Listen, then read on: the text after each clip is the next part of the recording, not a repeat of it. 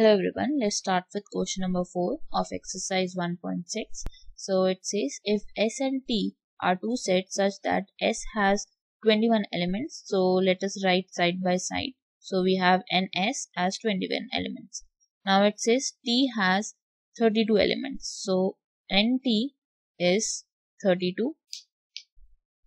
Then we have S intersection T, that is 11. So NS intersection T is 11. Now we need to find S union T.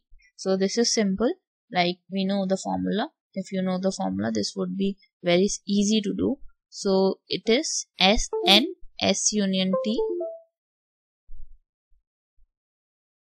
equals NS plus NT minus NS intersection T. So NS is 21 plus 32 minus 11. So 21 plus 32 is 53. Take away 11. So this will give us 42. So this is NS union T. Now the next question is question number 5.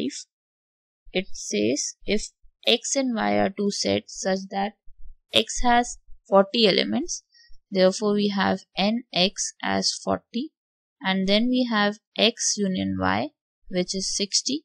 Then we have NX intersection Y equals 10. Now we need to find the number of Y elements. So let us use the equation again. So NX union Y equals NX plus NY, take away NX intersection Y.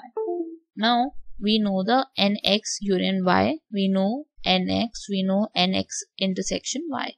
So putting all the values, we will get the NY.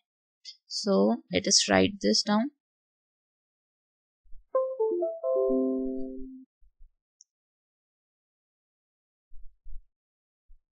Putting all the values, we get NX intersection union Y as 60. So it is 60 here.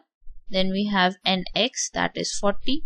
NY is not known to us. Then we have NX intersection Y, that is 10. So rearranging all the values, we get 60 minus 40 plus 10. So 60 minus 40 is 20. 20 plus 10 is 30. So NY is 30 in this case. So these are question number 4 and question number 5.